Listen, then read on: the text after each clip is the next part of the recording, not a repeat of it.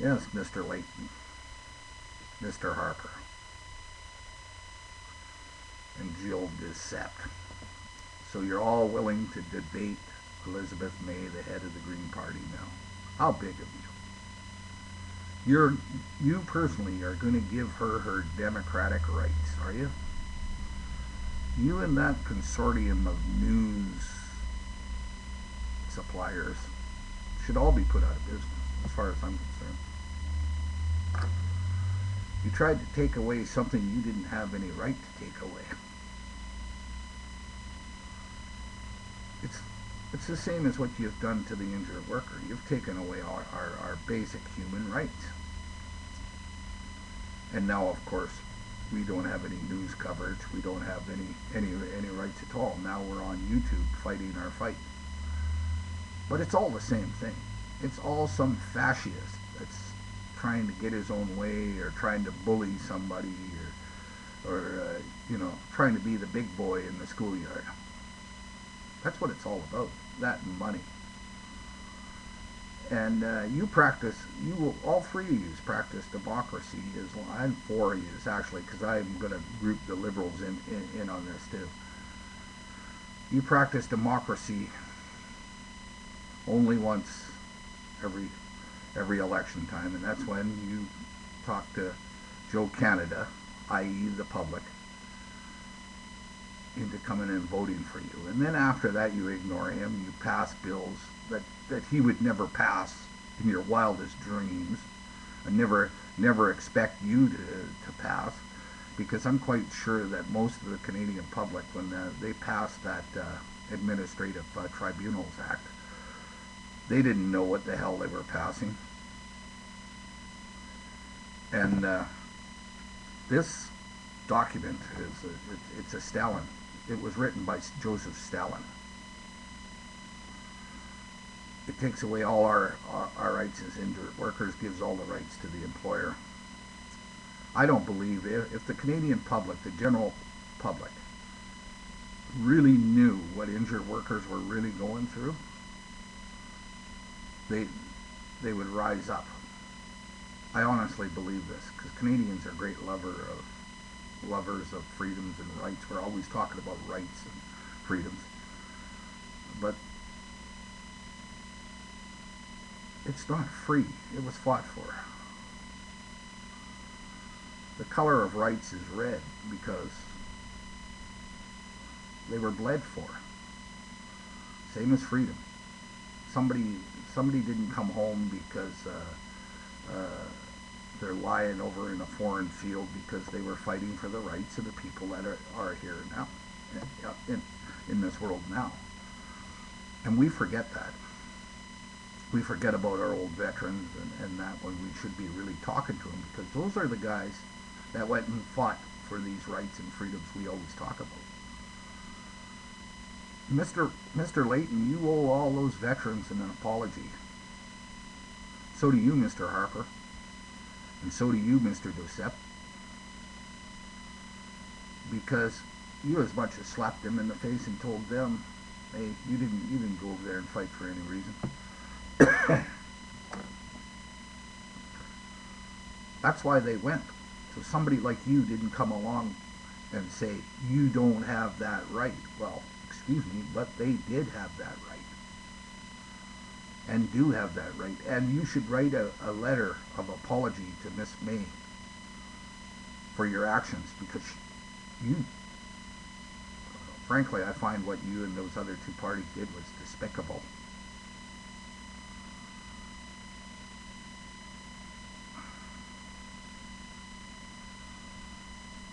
And one day you're going to have to look at what's being done to us. And when you go to these memorials for injured and dead workers, maybe you should hang your head in shame, because you know what's being done to us. I wrote you, Mr. Harper. I wrote, I don't believe I wrote Mr. Duceppe, but I did write Mr. Harper, and I wrote Layton, and I wrote his coat, Carol James, and that. And all I got was Oh, we can't get involved in individual cases. Well, excuse me, well, you can get involved in an individual vote. Why can't you get involved in an individual case? Or at the very least, have somebody with some authority and power look into it. But that's not what you do. You shuffle it off to the garbage can, and that's it. Nobody ever hears from you again. And Mr. Puckmeyer is a prime example of what he's pulled in his little jaded past. Now they say that he's went to court. I never seen any transcript of any trial or anything else, but he sure did a number on that Olympic boxer. I can tell you that much.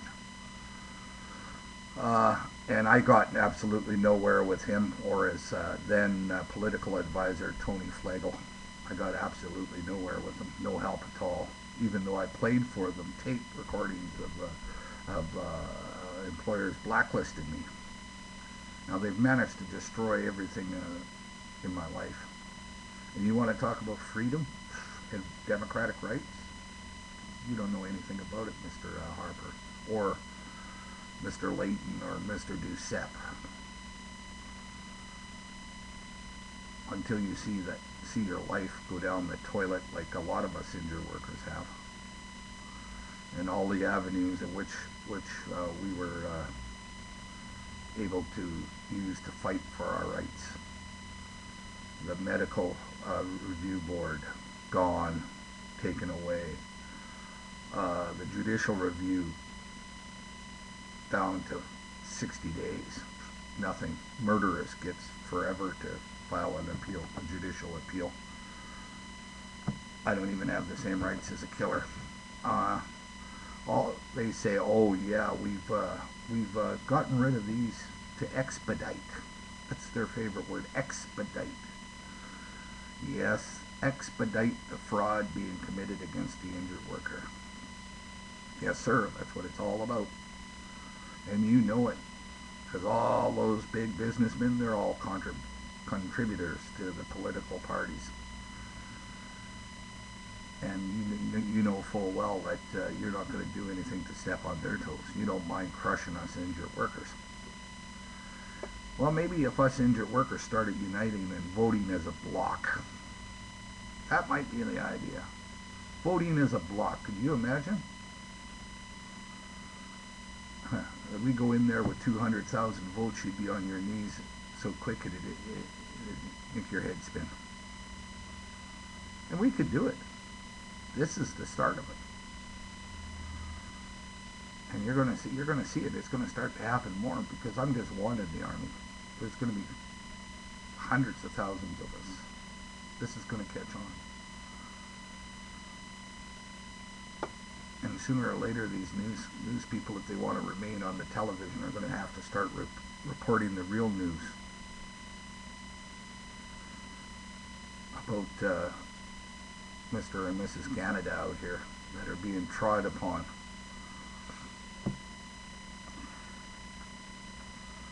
But I look forward to this debate. I'd like to see Elizabeth May take a round out of used people. I think I'm going to contact her and ask her if she'll ask some questions about the injured workers of this country. It would be good if she did. It's about time we got some justice in this country. I'm tired of hearing misery. Everywhere I go, I hear about the WCB doing something to another person. And after a while, it gets so sickening after a while. And then you see them outside walking around the buildings at lunchtime there, and they're taking pictures, and oh, they're one big happy family. You could just see it. Well, it's not nice. If I have anything to do with it, we'll close that place down. Or at the very least, we'll reform it to where it should be and should never have left. But it's a fight that's going to be long and hard. But with the right people involved, I believe we can do it. And with we can use this internet the way it should be used.